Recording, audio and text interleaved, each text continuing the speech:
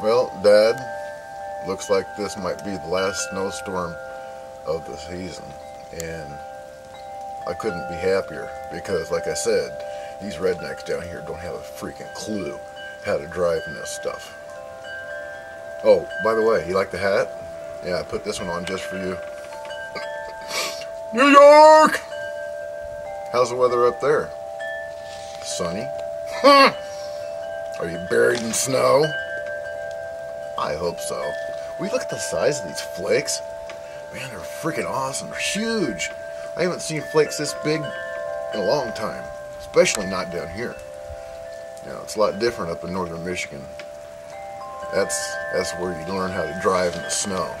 You know, the first year that we lived up there, we got 364 inches of snow over the course of the winter. They don't close the schools up there unless you get a minimum of 4 inches of snow on the ground.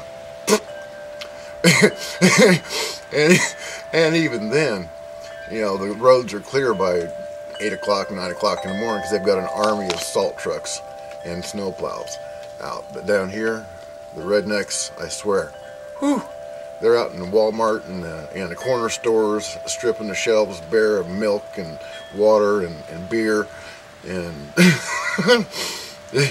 it's ridiculous. And it's cold. I'm going to take my video camera to Walmart, and I'm going to show you guys exactly how crazy these people get. So look for that later this afternoon. Peace, bro. Love you.